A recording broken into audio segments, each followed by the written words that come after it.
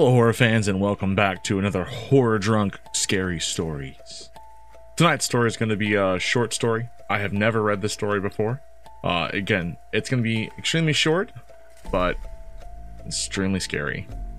Enjoy.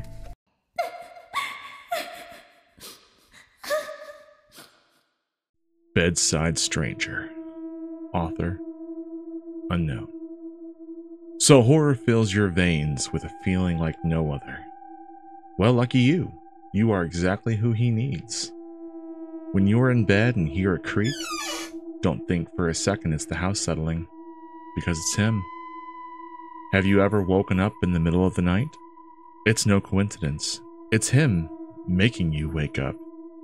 He knows you're scared of him, because every night when you turn off that light, you rush away as fast as you can, not checking any rooms because in the back of your mind you know he's there and you're too afraid to look.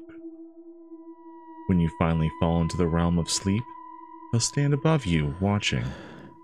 When you're lying on your side not daring to turn around just in case something greets you, that's him.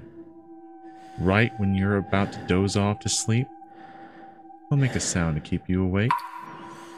When you finally get the courage to turn around, he will disappear. But if he doesn't, he'll make your death as slow and agonizing as he can. Now you should try to get some sleep, and remember to check every last room. Sweet dreams.